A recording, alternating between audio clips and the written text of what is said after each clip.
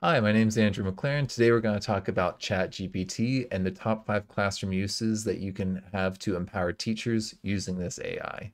So basically, I've looked at a lot of Facebook posts and seen how people have been using this, as well as reading a couple articles.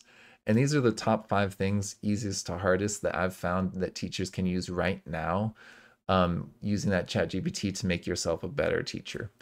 Um, and so I'll go through them in detail, but basically there's writing using bullet points, there's improving your own writing, there's creating differentiated lessons for like different Lexile numbers, and then there's also brainstorming lesson ideas because it can't really make a lesson by itself. People think it can, but they are not aligned to your standards if you really look at them.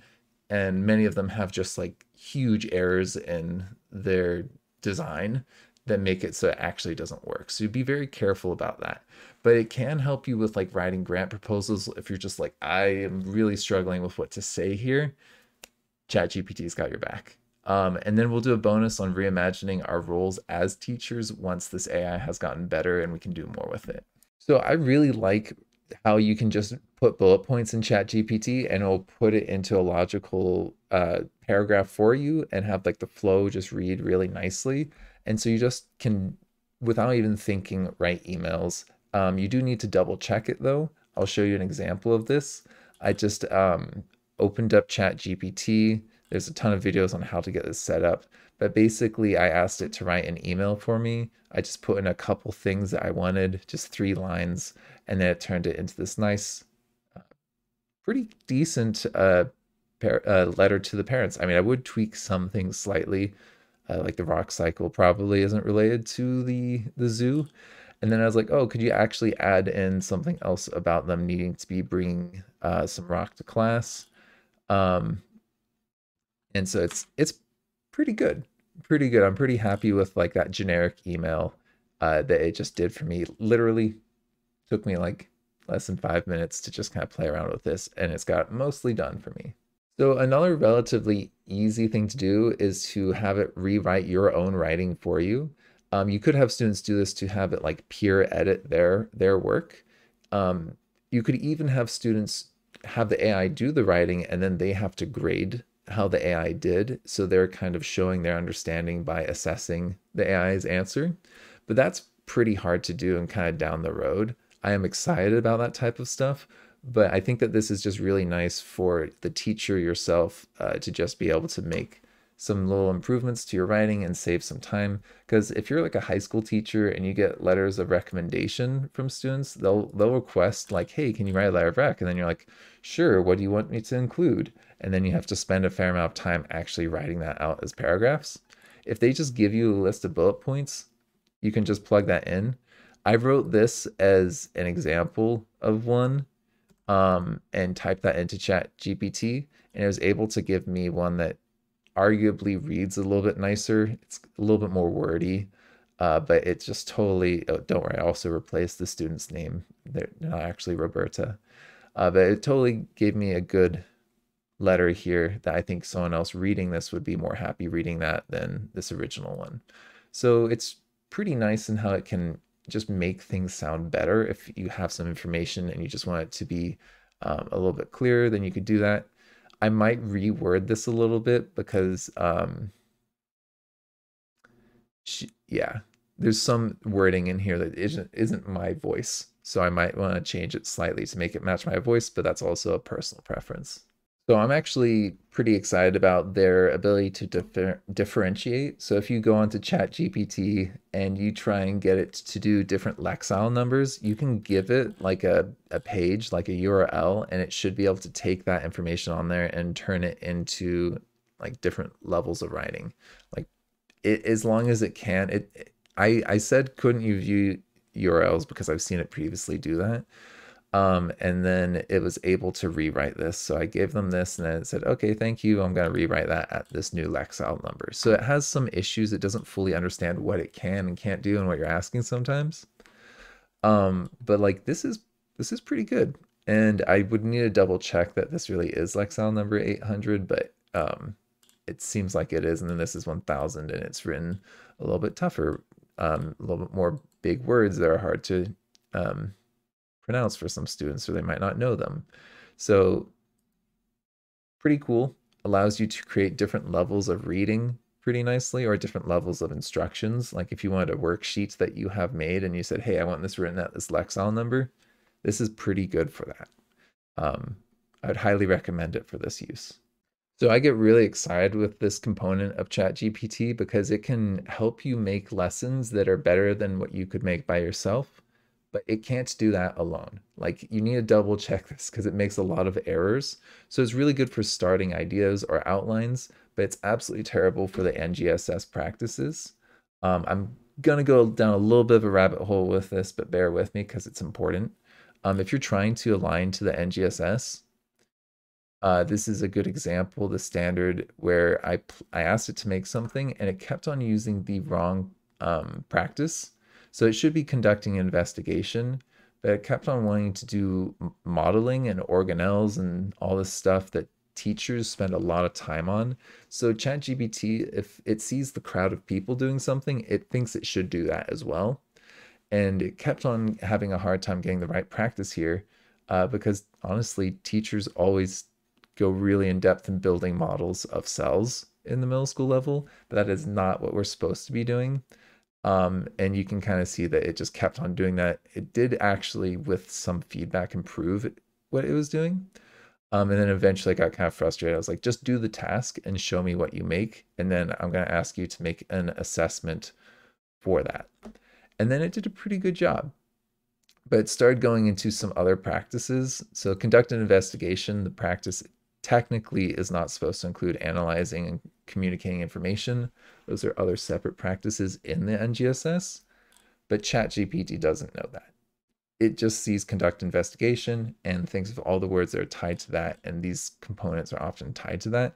But within the NGSS, that's a separate thing. So if I'm just asking about conducting an investigation, I'm really just interested in like, can they get this experiment started and actually do data collection? I don't care about the analysis at all.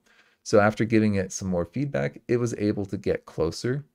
And then I was able to say, hey, like, I don't like this. I do like that. Can you try and make this for middle school? And I eventually got something that was pretty decent in terms of its expectations. And I was liking what it was trying to have me do, where it's like, okay, how would you actually go about scoring someone's investigations based off of all these different expectations that it sees online, right? So it just kind of helps you summarize and play around with stuff nicely, and it can make tables if you give it some tables or a structure, and then it can kind of improve that over time. It's pretty cool. So I ended up coming up with like a couple categories. I think I just wanted planning, carrying out, and collecting data. I used that and what was in here to make my own rubric on my own. So that's really what you should be doing with ChatGPT. You shouldn't be doing stuff like this where you're like, hey, give me a lab, because it might make some mistakes in there and you really need to read these carefully. There was one that I did with this with magnets, I think, and it was really cool what it wanted to do. I would have never came up with this idea. And if a student suggested to do this, it would be like 10 out of 10. I don't know what my rubric is, but I'm very happy with it. So it's really interesting how it can give you some good student examples of stuff, but not necessarily a rubric for that. Like it can do the thing, but it can't tell you why that's good or not. One other quick example, you can see this is a pretty good example of a lab that's investigating if something's made of cells or not, being alive, or if living things are made of cells.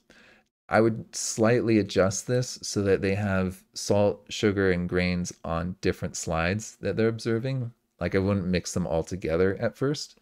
I'd try and do it isolated so you could see what those different ones look like. So it's stuff like that where you really do need to read this and be careful.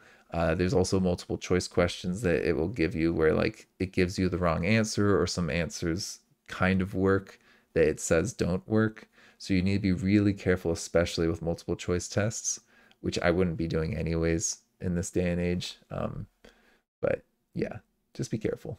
So there's a lot of grants out there for educators, but we just don't have time to spend writing all of these grant proposals.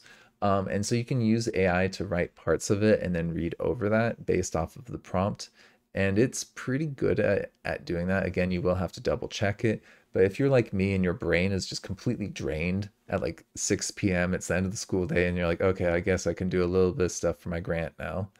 Um, and your brain's just completely gone. It's kind of nice to have something else do the writing and then just be like, yep, that looks good. I like that. No, I want to tweak that. So I've grabbed an example grant, the Whole Kids grant. This is for school gardens. Pretty pretty good sized grant. You can get it not too bad. I've gotten this before, and you basically need to answer some questions and tell them some stuff about your school. So to actually apply and do this, yes, you're gonna need to do this yourself. Like the AI is not going to be able to answer where will this garden be located in the school, right? You're gonna need to do a little bit of that.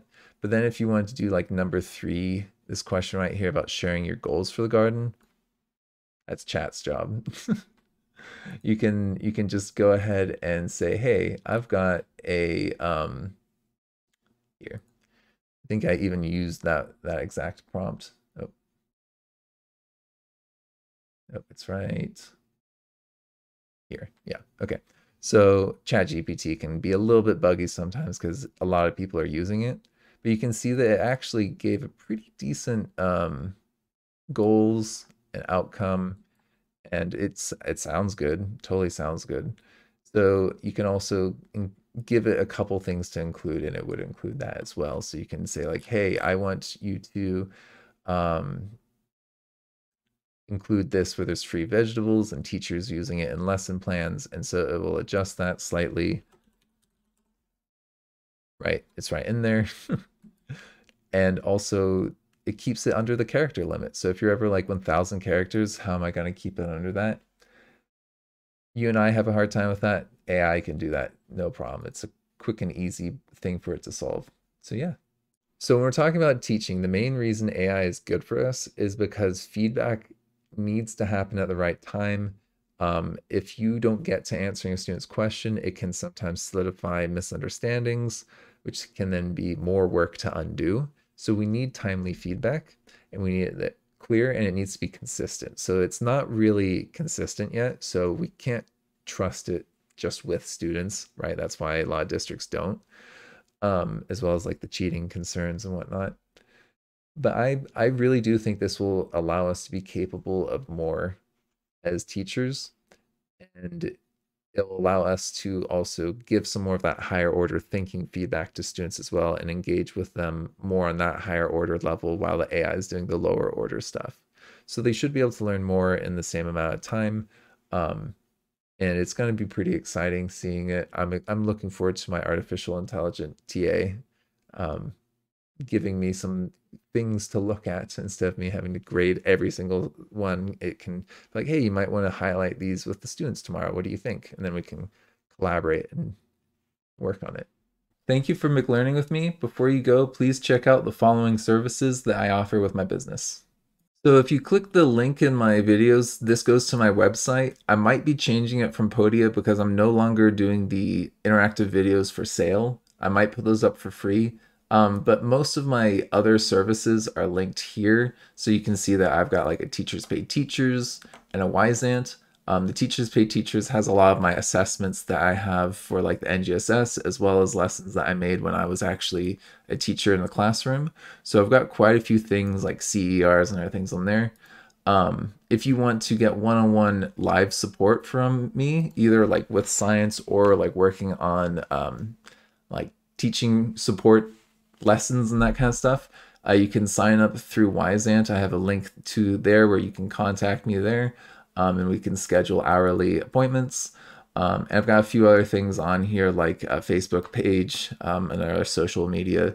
And if you're interested in getting professional development with me for like a team of teachers, a whole page with information on that. So yeah, feel free to check that out. Thank you.